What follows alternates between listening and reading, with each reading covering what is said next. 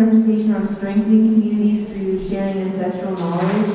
And our speakers are Jeremiah Moses Jr. and Cedar Fernandez. Jeremiah Moses Jr. graduated from high school in 2020. He's proud to be a descendant of the Menominee Nation, as well as the Oneida and Stockbridge Munsee Nations. He's currently pursuing an associate degree in liberal studies at CMN and intends to transfer from his 4-year degree. One of his goals after college is to become fluent in the Menominee language. And Cedar Fernandez is a member of the Menominee Indian tribe of Wisconsin and is also of Mexican-European descent. She is currently the Cultural Professional Development Intern International at the College of Menominee Nation Sustainable Development Institute. Throughout high school, they were part of the, I don't want to try to say this, I know I'm going to say it wrong. Does anyone, Cedar, are you in the crowd? Sorry, can you just pronounce that for me? The Community Rebuilders Youth Cohort, you get better with you.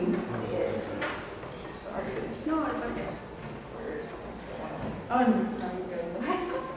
I'm nervous too, so, yeah. I'll just finish reading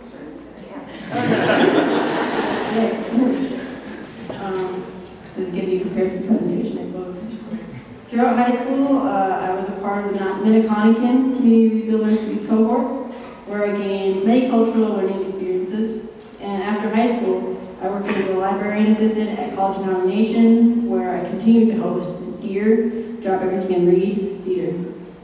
Working with the library had motivated me to take classes at CMN in 2022, and throughout time, I gained experiences with travel, intercultural learning, and interaction with social justice, activism, Menominee cultural experiences, and the visual and musical arts.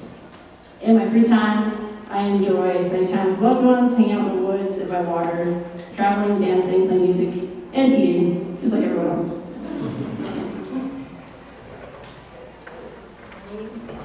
We're going to have both of our presenters just go ahead with their presentation, so let's welcome them.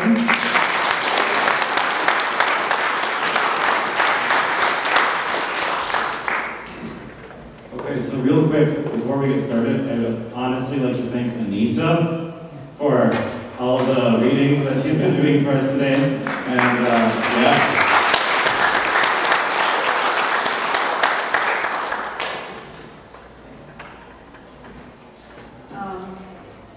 I guess I introduced myself already, so I'm going to let Jeremiah introduce himself. All right. Hello all my relatives, Jeremiah and Luis one. My name is Jeremiah, and I am Eagle Clan. We are, as mentioned, the Sustainable Professional Development Interns at the Sustainable Development Institute, and that's at College of Menominee Nation in Menominee Nation, Wisconsin. So we're presenting Strengthening Communities Through Sharing Ancestral Knowledge. So, since that was a bit of a mouthful, let's kind of get started off with a bit of a game, just to loosen everybody up. All right, Cedar. So, I'm going to throw this to you, and wherever your left pointer finger lands on, you have to answer that question.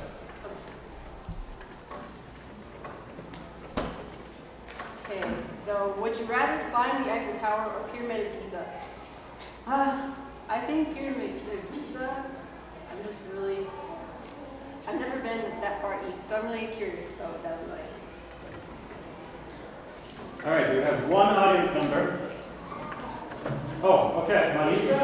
Manisa? Ready? Ready?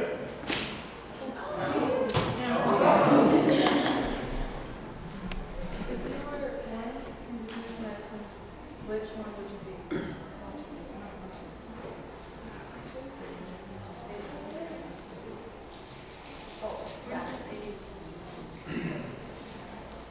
Which one? Tobacco? Yeah. Classic. What's the question? If she were one indigenous medicine, which one would she be? And she answered tobacco. Oh, wait. There we go. What's your best dance move? Could you please show it? Okay. All Alright. I don't got a whole lot here, honestly, but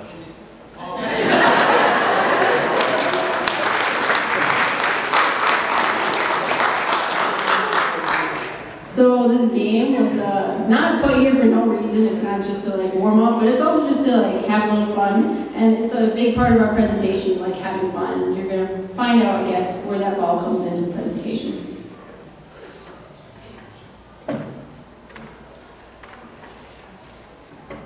So, what do we do as cultural professional development interns, Jeremiah? alright, so we research, interact, and collaborate with local and international groups, colleges, and communities who encourage and share ancestral knowledge. This helps us strengthen those communities and strengthen our community as well. Why do we do that? So society is kind of coming back in touch with what ancestral knowledge has to offer to all of us. And it kind of helps us realize that we can create places and connections that encourage ancestral knowledge. But you might be wondering, what is ancestral knowledge? So we're specifically choosing to use the term ancestral knowledge instead of indigenous knowledge because we feel that everybody's ancestors are indigenous to somewhere. I am Menominee, Oneida, and Stockbridge, but I'm also Bohemian, French, and German. So at some point, my German and my Bohemian ancestors were indigenous to somewhere. So by connecting them with indigenous knowledge, we're also reconnecting them with the knowledge of their ancestors. So how are we doing this? How are we sharing ancestral knowledge? Well, some of the ways that we're doing this are kind of just some activities that we did over the summer, and getting to know people, making those connections, and a little bit of research too. So on the right side, you will see a picture of some corn that was grown by our agriculture interns at SDI. I had helped prepare the corn for our community elder dolly pots for 2 different workshops, and on the left side you'll see me gathering some milkweed, which was also used in a milkweed soup workshop. So some other things we did this summer included we went on a canoe journey with the protectors in the Menominee River to visit the mouth of the river. That's where one of our origin stories began. And we kind of did this to, have some time with our relatives on the river and feel a connection with the river and have better understanding of what we're doing by learning and teaching things from our relatives. The canoe journey was 48 miles over the course of 4 days. It was done in protest of the Back 40 mine. For those of you who do not know, the Back 40 mine is a mine that a company is planning on putting near the Menominee River, and it has a potential of leaking pollutants into the river, damaging a place that's important to our culture, but also a place that's important to the local ecosystem and the people who live on the river now.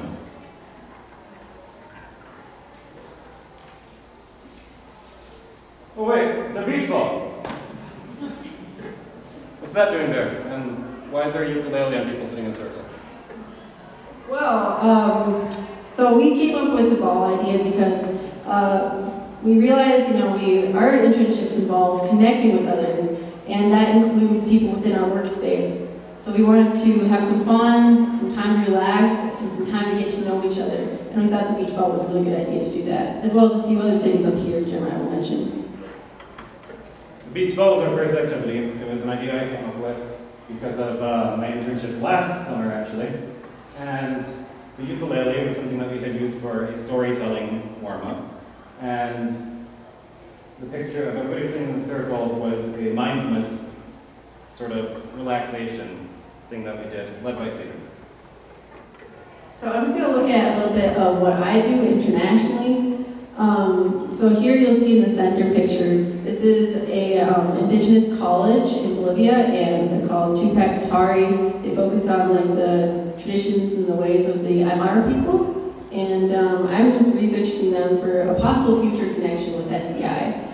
Another thing I've been doing is researching and talking with Sabine Shielden. She's a part of another group. It's called InfoE, which stands for, I just have to find it.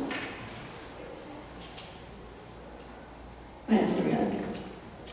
Institute for Ecology and Action Anthropology. Another mouthful word, but it says a lot in the title.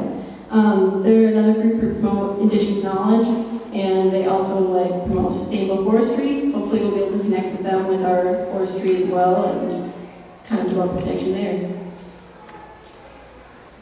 So while Cedar focused more so on building those international relationships and making those connections for the college, my focus was more so local. So one thing that I had planned on doing was putting on a brochure for anybody in the community and specifically for anybody at CMN to hopefully read. This would include a little bit of information on a few different subjects, which was language, agriculture, some of the things that we've been doing today, general little introduction to our tribe, and also the unique relationship that we have between Menominee County of Wisconsin and the Menominee tribe. So our last treaty for our reservation was signed in 1856. It allowed us to have roughly 363 square miles of our former territory, and about 100 years later, there was also Menominee County formed.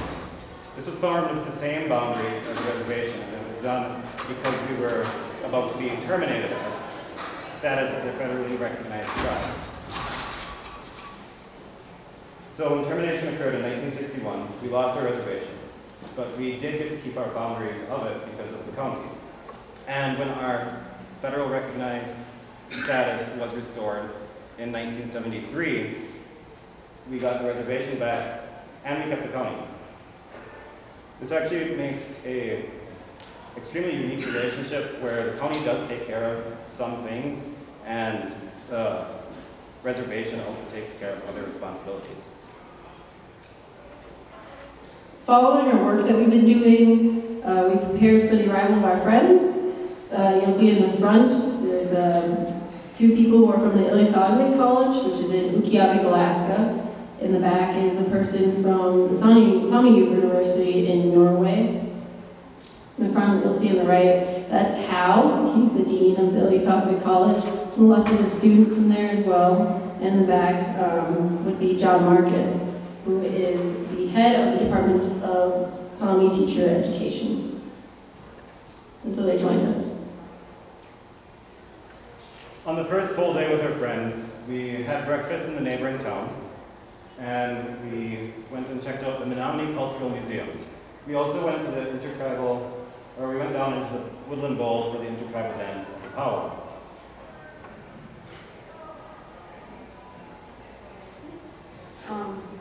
Another thing that I kind of experienced there that I thought was cool to learn, John Marcus, who's a Sami person who came from Norway, he was talking to me and he was telling me how different celebrating is there compared to here.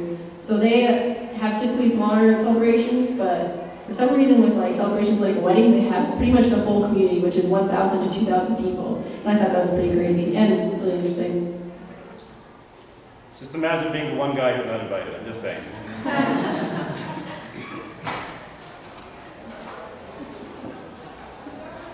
The next day at IPSI involved sort of us having some time to play with the ball. And Jeremiah's going to explain if you want about that. Yeah. So IPSI is the Indigenous Planning Summer Institute, and it's put on by SDI every year in the summertime, obviously. So it's just kind of time for us to get to know each other a little bit better and also, attend some traditional sort of workshops from people in the community and get to know people from other places better too.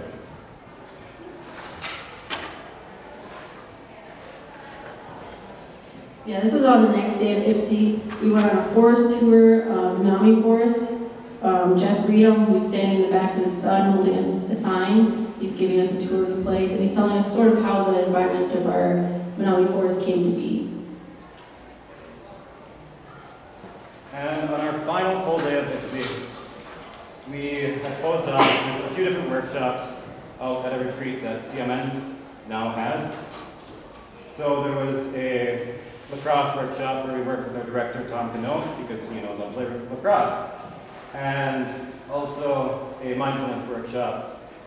And once we got back, later on, there was a traditional tea making workshop put on by Bonnie McKieran, who is in this room with us.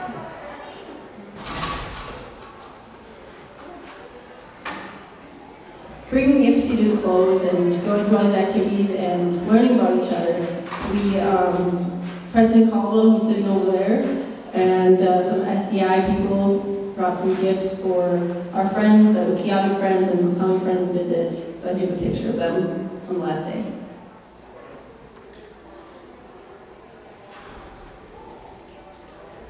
So what did we learn from our internships, Jeremiah? Well, we were relatively new to our internships, and our internships were relatively new. So we kind of looked at the format of our internships, and we just kind of opened ourselves up to the experiences that were happening around us. We took those experiences and we applied them to our work. So in a way, we made our internships an experience of our own. With that in mind, we made new relationships with others, developing cultural connections, and newfound friendships. So that's the result of our experience this summer. Well, for listening, we'd like to make a few acknowledgments as well. One, SDI, USDA, NIFA. And special thanks to Menominee Indian Tribe of Wisconsin, Rebecca Dietler, Nicholas Schwitzer for taking the pictures. Don Dover, protectors of the Menominee River, Elise Agevik College, and Sami University of Norway. Annette.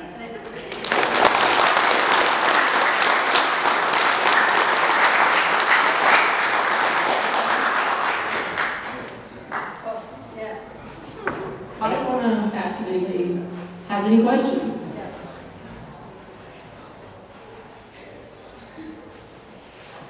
Okay. What would you guys say was your biggest takeaway from your internship?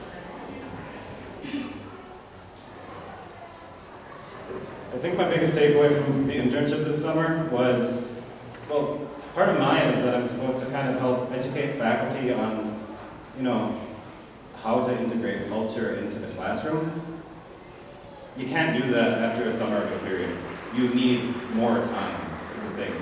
So, we just kind of need to not try to rush things so much, and we'll get to the place that we want to get to. Anything else? What would you say your biggest success of IPSA was? Basically tying back to our internships, which was all about developing relationships, whether that was locally, regionally, or internationally. That was, I think, something I really liked about IPSA, and I think we definitely achieved through the event, just getting to know people and developing more connections.